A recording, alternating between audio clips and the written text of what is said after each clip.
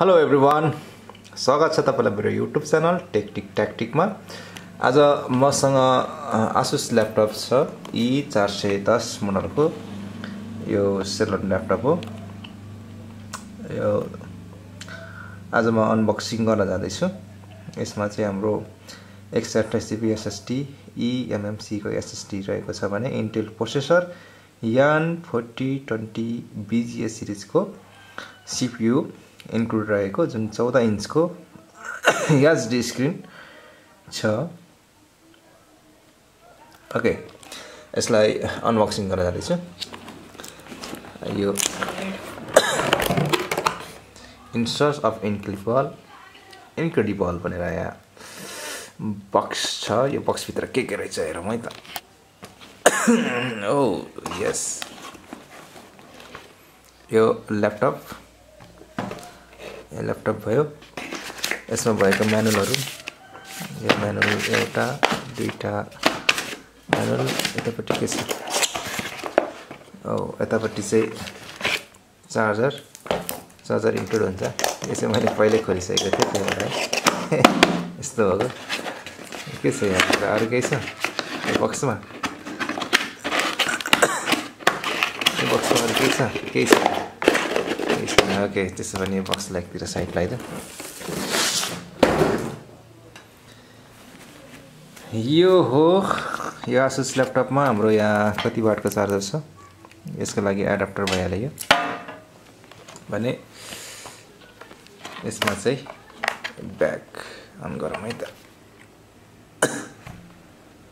यस, यो चाहिँ हाम्रो ब्लू कलरमा रहेको छ भने र प्याटर्नमा पछाडिपट्टि Asus लेखेको ट्याक्क मधुरो तरिकाले वाटरमार्क गरेको छ। यो ल्यापटप हेर्न सक्नुहुन्छ।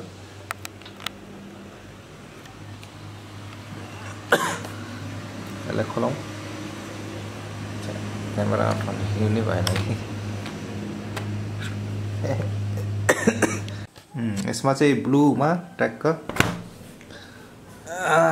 यस्तो राम्रो छ ल्यापटप। ब्लू कलरको Asus लेखेको 14 इन्चको ट्याक्क परेको हैन। अनि यसको साइडमा चाहिँ यो चाहिँ चार्जिङ कनेक्टर अनि HDMI अनि USB 3.2 यस्तो फोकसिङ नहोस्। चार्जिङ कनेक्टर HDMI अनि USB 3.2 अनि type C, microphone, headphone jack हैन। यो छ भने यसमा अर्को साइडको पनि हेर्दिनु। अर्को साइडमा के छ भन्दाखेरि अर्को मेमोरी कार्ड हाल्ने ठाउँ रहेछ यहाँ, SD कार्ड हाल्ने ठाउँ र अर्को USB 3.2 को USB पोर्ट इन्क्लुड छ यसमा चाहिँ। अब यसले म अन गर्न जाँदैछु। Wow, looking very beautiful. यसमा चाहिँ म्याजिक प्याड छ। यसको फाइदा भनेको चाहिँ म्याजिक प्याड जुन हाम्रो यो छ 0 1 2 3 4 5 देखि लिएर 9 सम्मको जहाँनिर नम्बर प्याडहरुमा इन्क्लुड हुने इन्टर अनि पोइन्ट हैन, पोइन्ट छ अनि इक्वल अनि पर्सेन्टेज, ब्याक स्पेस, गुणन गर्ने भएले मल्टिप्लाई अनि स्ल्यास, प्लस माइनसहरु छ र अन अफ गर्ने चाहिँ हाम्रो यहाँबाट अन अफ गर्न पाउँछौं। र किबोर्डमा चाहिँ हेर्दाखेरि चाहिँ यस्तो राम्रो किबोर्ड छ। यसमा नि ठिक्कको साइजको किबोर्ड धेरै राम्रो छ र स्क्रिनमा पनि यसको बिट हेर्दाखेरि चाहिँ म फोकसिङ गर्दैछु।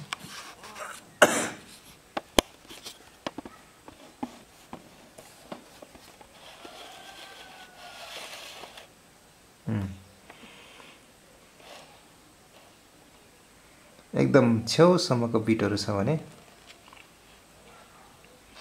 स्क्रिन राम्रो छ।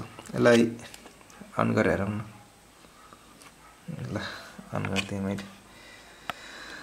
र यसमा भएको भनेको हाम्रो के छ, Asus ल्यापटप भयो, लाइट वेट सिरिजको एकदम हल्का छ। यो पोर्टेबल छ हैन।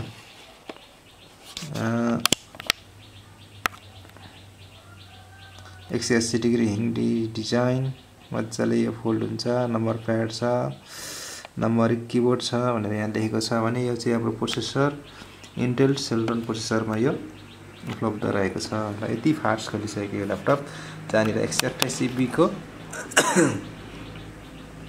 SSD युज छ भने यसलाई हेरौँ यसको detail. Computer right click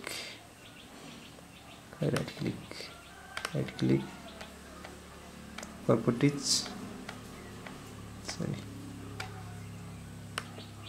right click properties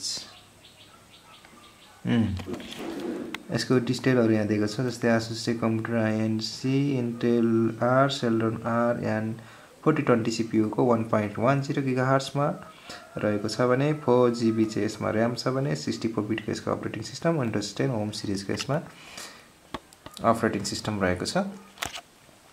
यसलाई मैले क्लोज गरे र यसको नम्बर चलाउँदा फेरि चाहिँ हामीले के गर्न सक्छौं भन्दाखेरि यो नम्बर प्याड छ यो यसको फाइदा यो नम्बर प्याड अन गरे मैले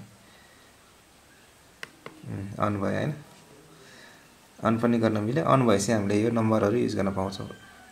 जस्तै हेरौं विन्डो आर विनर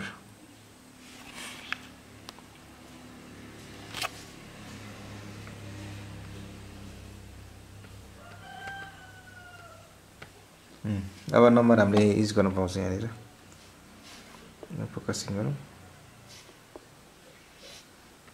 2 3 कन्ट्रोल गरेर हेरौँ न। यस्तै 1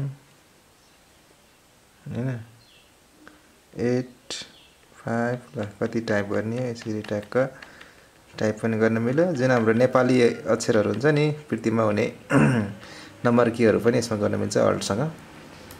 र अफ गरे भने चाहिँ यो जुन अफ छ अफ गरे भने अब यो नम्बर थिचिदैन अन गरे भने चाहिँ यसरी नम्बर ट्याग यदि सजिलो छ।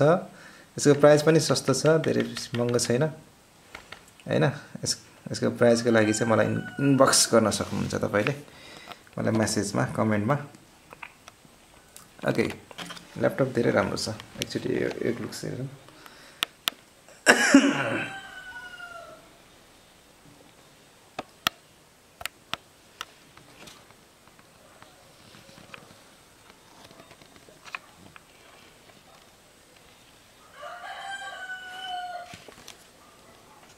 ल्यापटप धेरै पातला पनि छ।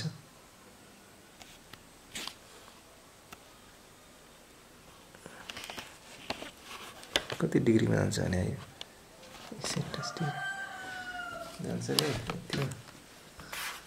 180 डिग्री फोल्ड हुन्छ। ल्यापटप यो पुरै फोल्ड हुन्छ ल हेर्नुस् पुरै 180 डिग्रीमा यो ल्यापटप यसरी फोल्ड भएको छ।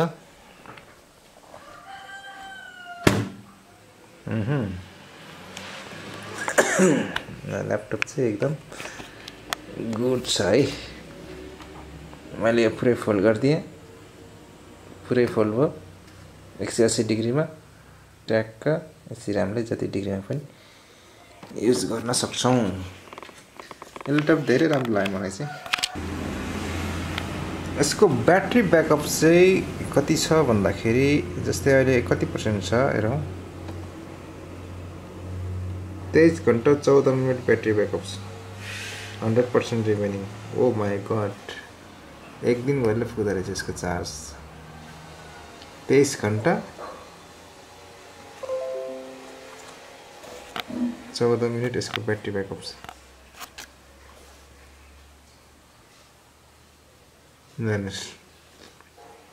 23 आवर्स